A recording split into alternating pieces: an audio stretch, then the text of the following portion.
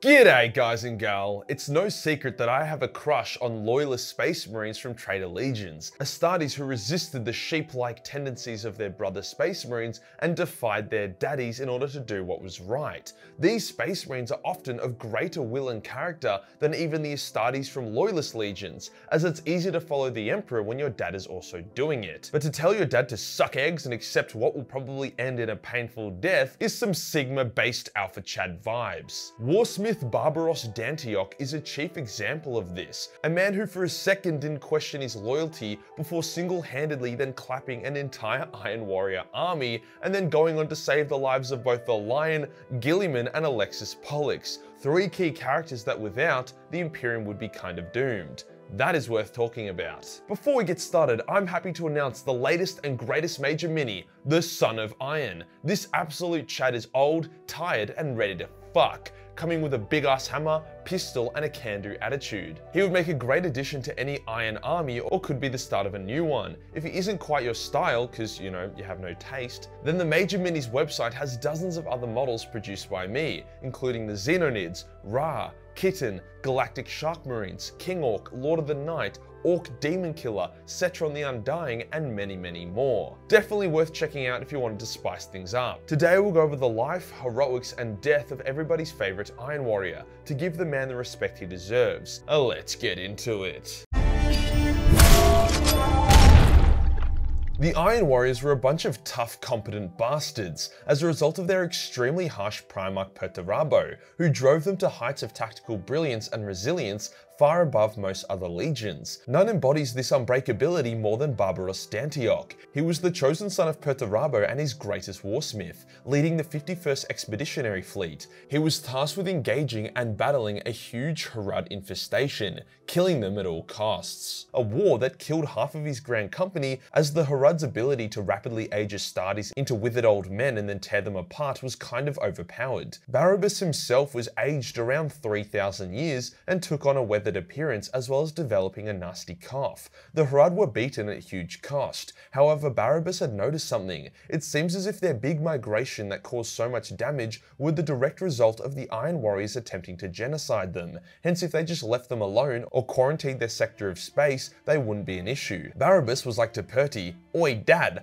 fucking, that was a shit idea, you fucked us." And Perty was like, "You little shit." Hence Barabas was stripped of rank, honor, and the Terminator plate made for him to be exiled to a backwater world called Lesser Damantine, a world he was ordered to make compliant and then live out his days there. Barabas took a few dozen Iron Warriors with him and did as he was asked. But boy, our Dantioch doesn't do things in halves. After making the world compliant, the mad lad made the most fuck-off overpowered unbreakable fortress ever. It was called the Schadenhold, and holy shit, it was like this upside down fortress thingo deep in an underground cave. It had countless kill zones, choke points, and automated defenses. The beast even created hundreds of large brutish clones of himself to garrison it. It was the most overkill thing ever. However, it turned out to be a massive asset, as when the heresy broke out, Warsmith Crendel and demanded he resupply them and then join the traitor forces. Barabas wasn't a traitorous piece of shit though, and an ultramarine emissary had come to Dantioch prior to inform him of the heresy, so he kindly told Crendel to eat a fat one and fuck off out of his fortress.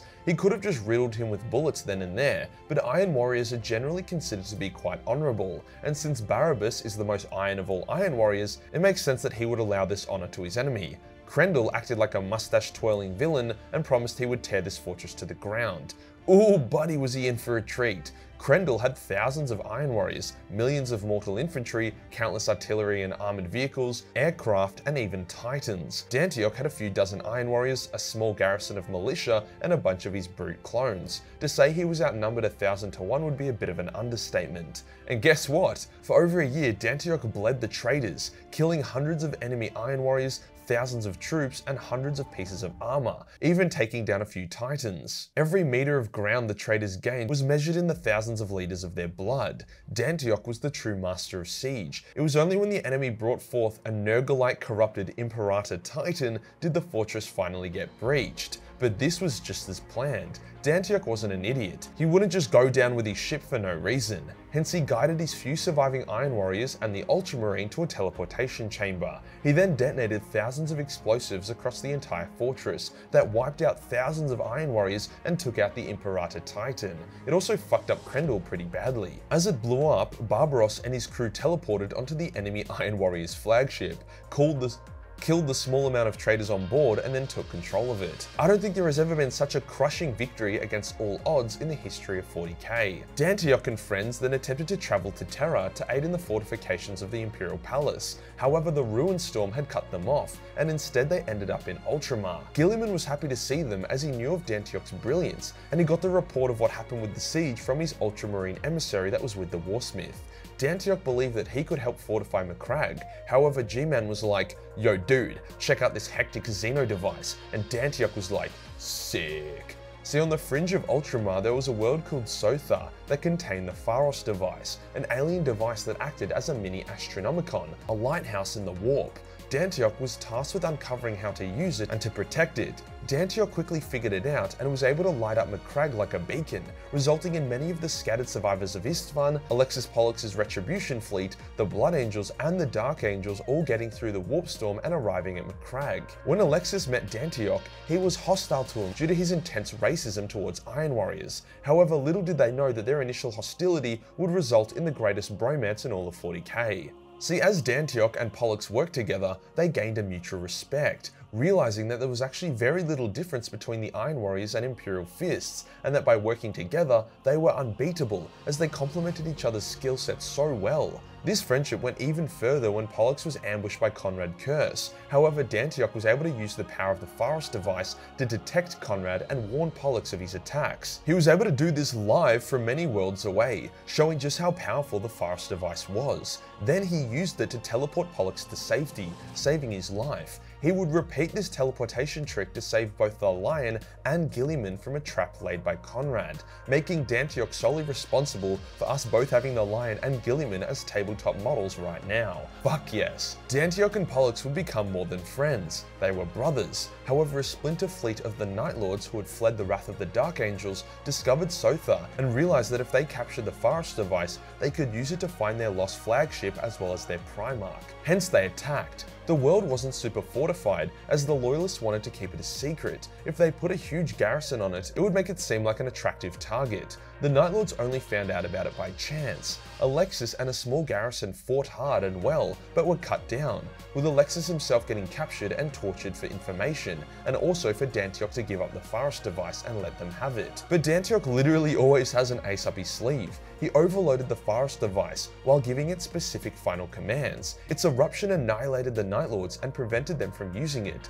Alexis was spared due to Dantioch's specific final commands, and even Dantioch himself survived, at least initially. However, the blast was still a massive kick to the balls, a ball kick that Pollux survived since he is like the size of a fucking Primarch, whilst Dantioch is a 3,000-year-old crippled man with a bad cough. Alexis runs to Dantioch and scoops his fallen brother in his arms. The explosion had knocked off Dantioch's face mask he always wore, and Pollux was shocked to see just how old Dantioch was. It was pretty emotional. Pollux cradles Dantioch, commanding him to live, as Dantioch thanks Pollux for being a good friend and a great brother. You gotta remember that Dantioch was the ultimate traitor. His legion had betrayed the Emperor and he had betrayed his legion. He was alone and hated by most on both sides. But Pollux had been there with him to the bitter end. Dantioch died with a smile on his face, his final words being, "All hail the Emperor of mankind, beloved by all, may his dreams be saved, even if we cannot." Now, Space Marines don't cry, but Pollux began to cry. He was a lot more human than most other Astartes, and the grief of this loss was too much for him. He would sit there unmoving, Dantioch in his arms. Even when reinforcements arrived led by Guilliman, Pollux was still cradling Dantioch, denying all help. Only the direct order from Guilliman for Pollux to stand finally broke him out of his grief-stricken trance. Pollock still insisted on carrying Dantioch's body, as they gave the warsmith a funeral for kings. Thus ends the tale of warsmith Barabas Dantioch. However, Dantioch's legacy would live on. Guilliman was very public about Dantioch's sacrifice, hence his name and deeds became known. He was called the Warden of the Pharos and Hero of the Imperium by G-Man himself, and his mask would remain on the mountain that held the Pharos device. When the Scythes of the Emperor were created, the mask was used as a badge of office between them, as they continued to protect Sothar, the world Dantioch gave his life to secure. In the modern setting, when the Tyranids came to Sothar and wiped the world clean, killing the chapter master of the Scythes of the Emperor, the mask was burnt on his funeral pyre. Since Sothar had fallen, the role of Warden of the Pharos had become redundant. Dantioch's name is no longer remembered. However, the site of his funeral pyre on Sothar still exists, and is said to be the resting place of a traitor redeemed. The Scythes of the Emperor often think about this unknown warrior, wondering if he would be proud of them. Fuck, why am I getting emotional? Unfortunately, that wouldn't be the only legacy Dantioch would leave behind. The overloading of the Pharos device caused it to light up like a mega beacon across the warp and space, alerting the Tyranids to the existence of sentient life within the Milky Way. Hence, the actions of Dantioch directly led to the Tyranids' invasion and Sothar's eventual demise. But like, who the fuck could have known that was going to happen, so we'll give him a pass. Dantioch is one of the most badass, well-written and enjoyable characters in the entirety of 40k, and I'm honoured to finally give him his own video. If you enjoyed the video and you want to support the channel, then pick up the Son of Iron, or any other major mini for that matter.